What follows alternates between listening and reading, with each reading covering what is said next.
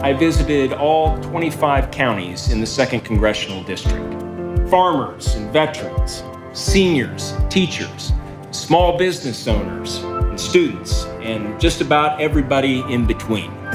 Kansans no longer see our values reflected in Washington. We're worried that Washington has forgotten us. I hear you, I'm ready to fight for you, and I am very proud to announce my candidacy for the United States Congress. Working together, building consensus, finding solutions are the guiding principles of our everyday lives.